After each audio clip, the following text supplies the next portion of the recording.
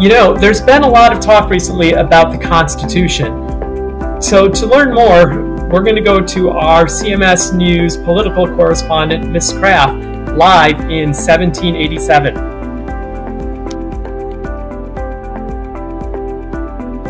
I am coming to you live from Philadelphia, where at this very moment, 55 delegates from 12 of our 13 states are arriving for what is being called the Great Convention. Now, the delegates are meeting in this building behind me, the Pennsylvania State House, but more commonly known as Independence Hall. Although the purpose of this meeting is to revise or improve our Constitution, the Articles of Confederation, which many people believe gives the national government too little power.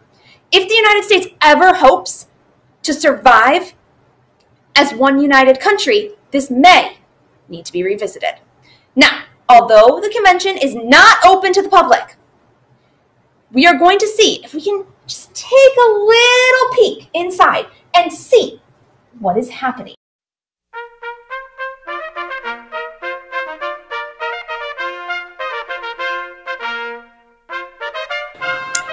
Welcome to Philly, friends. Philadelphia, the home of brotherly love. I'm Ben Franklin. I'm so glad you could join us. I know it's a wee bit early this morning, but you know what they say. Early to bed and early to rise makes a man healthy, wealthy, and wise. And now I would like to introduce to you the man we've been waiting for, the General from Virginia, George Washington.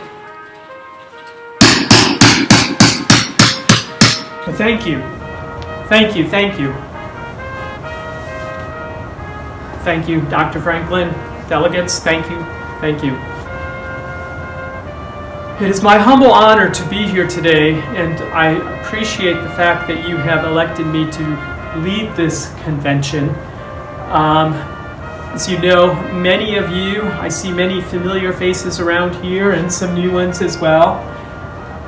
Some of you were here with me back in 1775 for the Great Continental Congress, who elected me to be the commander of the Continental Army. Some of you were here, although I was not, declaring independence from Great Britain in this very room back in 1776. Since that time, we have had some great successes and some struggles. We've had good times and bad. Now we are faced with a great challenge.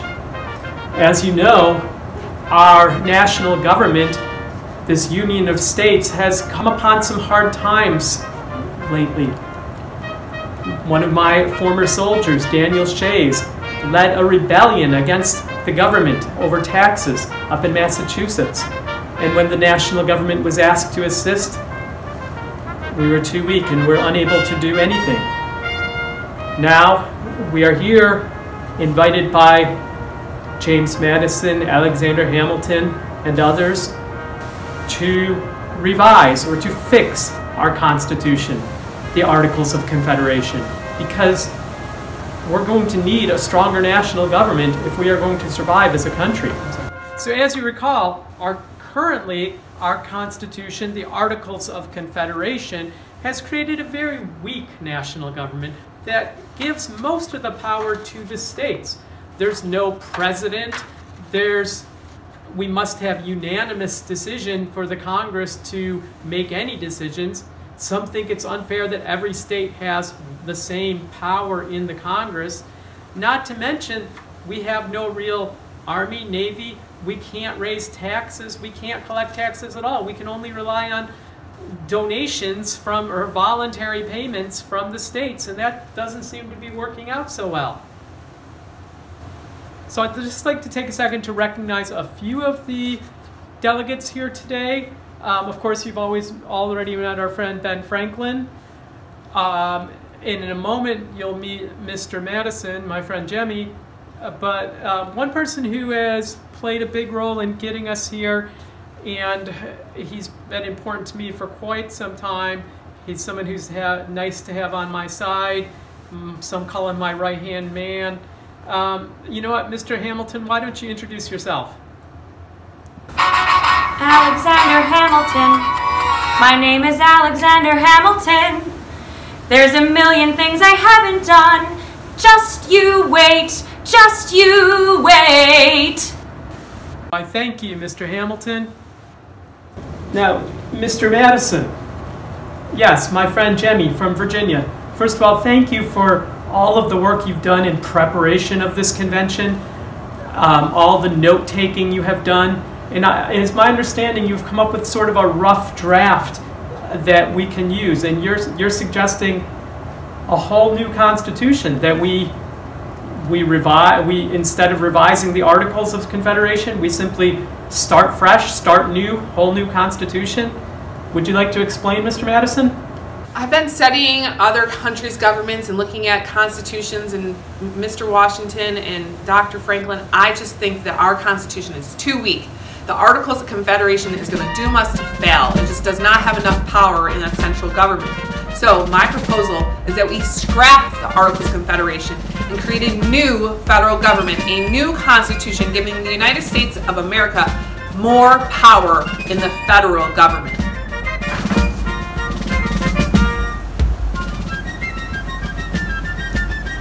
So, Mr. Madison, I guess you're saying we're not going to be needing this.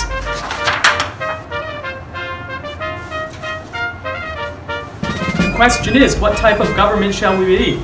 We want a monarchy? No! No, although Goodness, no. Some have suggested that I become king.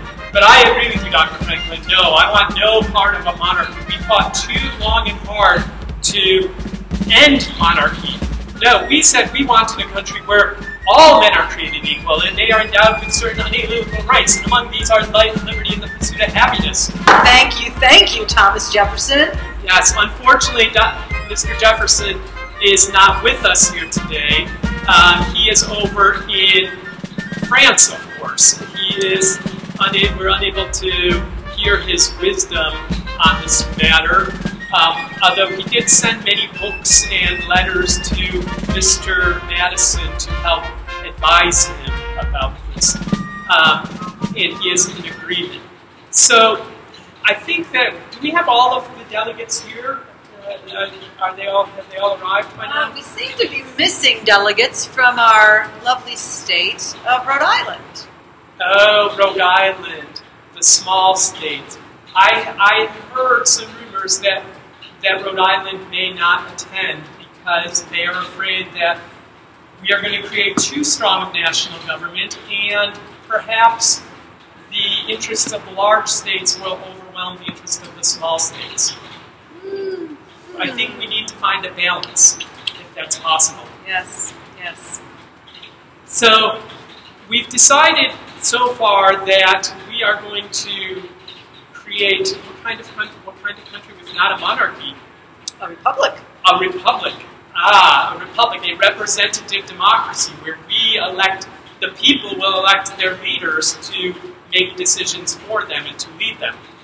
Yes. And of course, that will require a legislature, a group that makes laws. Similar to Parliament, but not Parliament. Well, it is getting dark, and we've been here all day. I believe that it is time for us to adjourn for the night. Do you agree, Dr. Franklin? I already said the early to bed, early to rise thing. Have a restful evening, and I will see you again when we resume. This session is now adjourned. Thank you.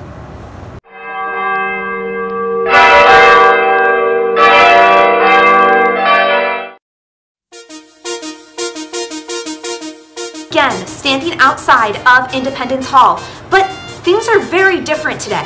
It appears that there are very few delegates inside of the building, and I have heard that the convention has moved online, whatever that might be, due to a pandemic called yellow fever? Wait, over there I see Dr. Benjamin Franklin.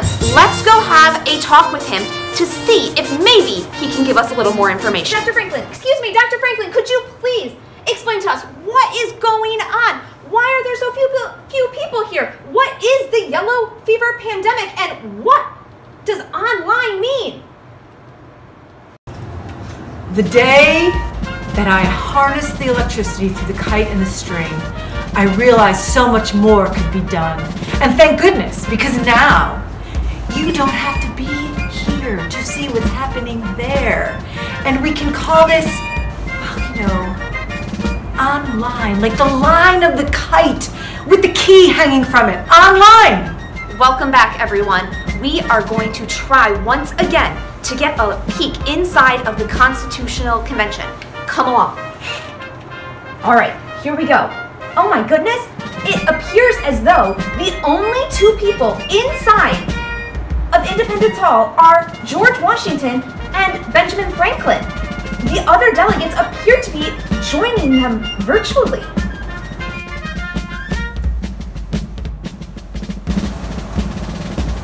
Good morning, Dr. Franklin.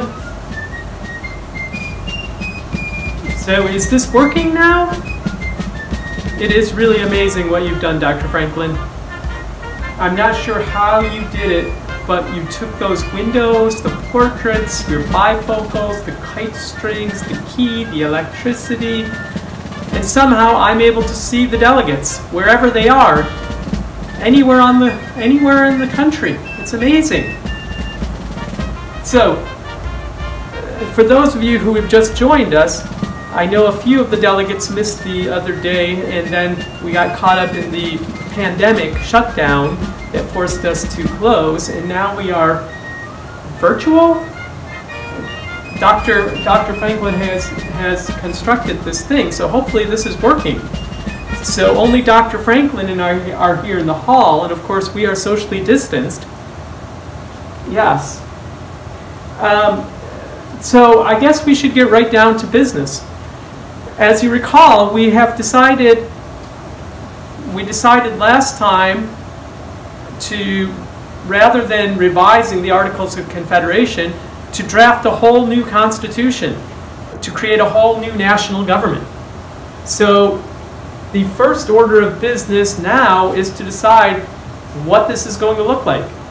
And I think we all are in agreement that it is important that we have a stronger legislature, a national legislature, the group that makes laws, not for one colony, but for the whole, all 13 states.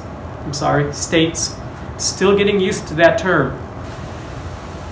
So, what should this new national legislature look like? What is the plan? Well, my friend James Madison, Jemmy, who has done all the preparation, is here with us virtually, although he is actually at his home in Virginia at Mount Pelier. Mr. Madison, I hope you're enjoying your time back home in Virginia. I sometimes wish I were back at Mount Vernon. Would you like to share with us your Virginia plan? Mr. Madison, are you there? Did we reach you? Yes! Oh my goodness! This is amazing! How did you come up with this, Dr. Franklin? This way of communicating is so much easier. I'm back here at my home, Montpelier in Orange, Virginia, and it is so great to be able to be in the comfort of my home and work on this new Constitution. And I've got some plans for you. Well, Mr. Madison, I sometimes wish I were back in Virginia at my home at Mount Vernon. But I understand that you've come up with a plan that you're calling the Virginia Plan? Yes, you know, Virginia is the state with the largest population, and so if we were to have equal representation in Congress, that wouldn't really work out well for Virginia. So the Virginia Plan proposes proportional representation in Congress. What that means is, if a state has more people, they would have more say in the government, in the legislature. So for example, Virginia has more people, they would have more votes in the Congress. This would allow for proportional representation and allow for representation to be more fairly spread out. So the Virginia Plan is proportional representation in the legislative branch, not equal representation. Thank you, Mr. Madison.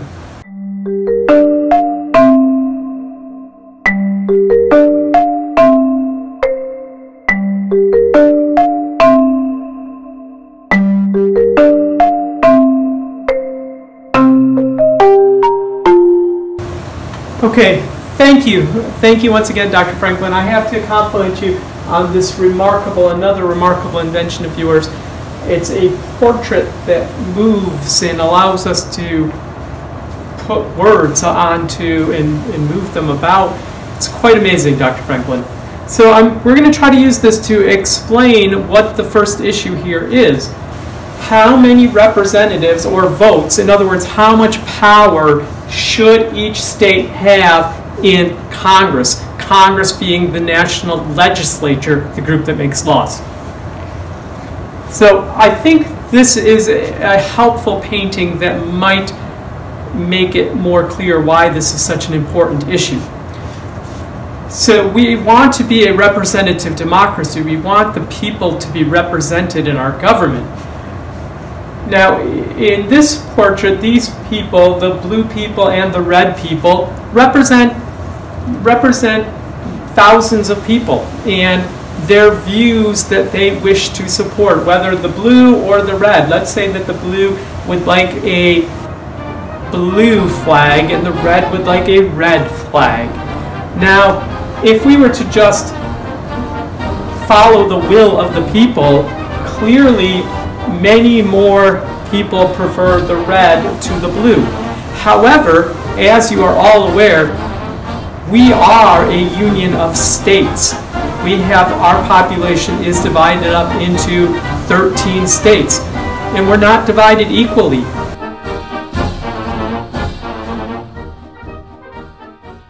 We have some very large states such as Virginia, Pennsylvania, Massachusetts, and we have some small states like Delaware and Rhode Island.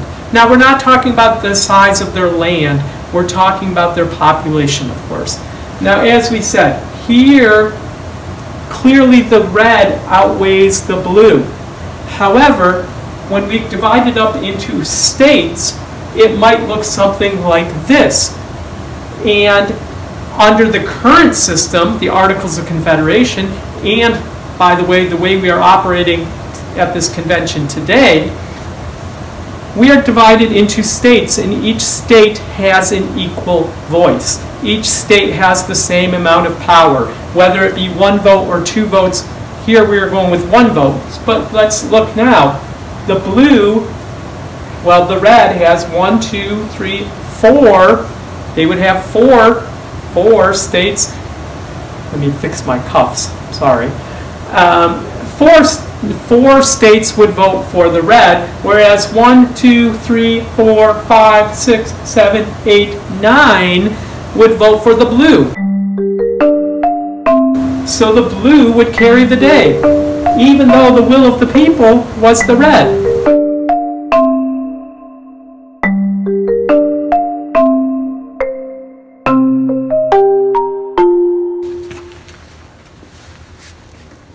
Yes, this is quite a difficult decision. I understand it's quite contentious, this issue of representation. I understand some of the large states are definitely not going to be happy if we have equal representation from the states, but on the other hand, some of the small states are feeling they're going to be overwhelmed if we give too much power to the large states. We're going to hear a couple of different views here. First of all, we're going to go to Nathaniel Gorham. Mr. Gorham, who I believe is in Boston, up in Massachusetts, one of our large population states. Mr. Gorham? Oh, Mr. Gorham. Thank you, General Washington. I'd like to point out the gross unfairness of any plan that gives all states equal representation and power in Congress. This makes no sense at all. How is it fair that my home state of Massachusetts should have the same number of votes in Congress as a tiny little state like Rhode Island, even though we have more than 6 times the population? 6 times the population. That's crazier than King George himself. I guarantee you that the people of my state will never accept this Constitution unless power in the legislation is shared proportionately according to each state's population.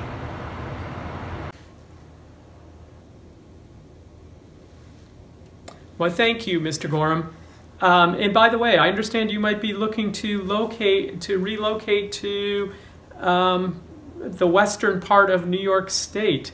Well, one of my former friends, one of my former soldiers, Captain John Sullivan, he visited that area, as you may know, during the war, and you'll have to write to him. And he'd mentioned a lake, Canandaigua. You might look to purchase some land in that area, perhaps.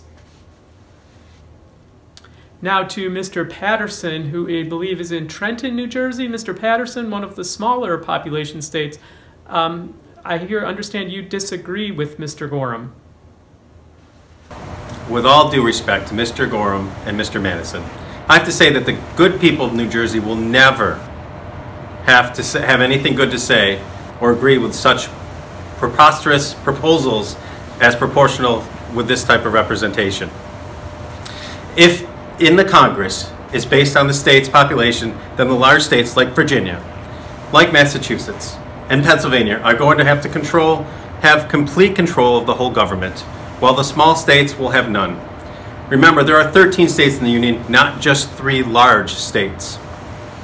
I shall suggest a simple, sensible solution to the silliness set forth by the so-called Virginia Plan. I propose that each state should be represented equally in Congress, just as we are now, so that no state or states can dominate the federal government like the big 3.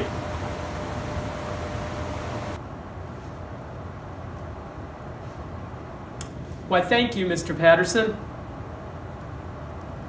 Well, this seems like quite a dilemma. On one hand, we have the smaller population states who really want equal representation. And on the other hand, we have the large population states who believe that their people are being cheated if they have an equal voice to the smaller states.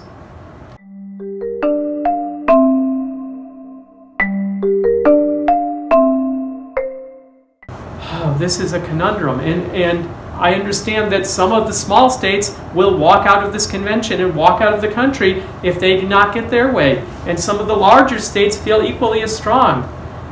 What are we to do? Well, we seem to be at a deadlock here. Maybe our friend Roger Sherman has something to share. What's that? Mr. Sherman? Roger Sherman. Where are you? Oh, you're in Connecticut. Can you hear us? Okay, let's hear what Mr. Sherman has to say. Roger, how are you? Doing great, Georgie, Benny, how are you? You can see beautiful New Haven behind me. Gorgeous day here in Connecticut. Great day for a compromise. Yes, so you want to propose a compromise, I understand.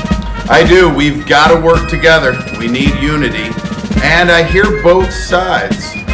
So the large states and small states can't come to an agreement about representation in Congress. Betty, any ideas? Yes, that's why I'm calling it the Great Compromise. The small states that want their voice heard, let's create a house for them. Let's call it the Senate. And those that want their voice to be heard because of large population, the House of Representatives. 2-house system. And both will have to agree to pass laws? Of course, both will have to agree to pass laws. Well, that sounds like quite a great compromise, Mr. Sherman. Well, it's all about working together. Thank you. Thank you. That sounds like quite a compromise. So let me make sure we have this right. What you're saying is that we're going to divide Congress, the legislature, into 2 houses. We'll have the Senate, where all states will be equal. Let's say 2 senators per state. Whether they're a large state or a small state, everyone is going to have 2 senators, 2 votes. On the other hand, the House of the People, the House of Representatives, or as we'll call it, the House. Their representation is going to be based on population. The larger your population, the more votes you get in the Congress. Now, to pass a law, both the House and the Senate would have to approve it to make a law. Roger Sherman, this sounds like a very good compromise. In fact, I predict that hundreds of years from now, school children may learn about your name and learn about your great compromise. All in favor of the great compromise, say aye. Aye. Aye. Aye. Aye. Aye. Aye. Aye. Oh, that's a good one. Aye. Aye. All right, stop. The motion passes. Huzzah. Huzzah!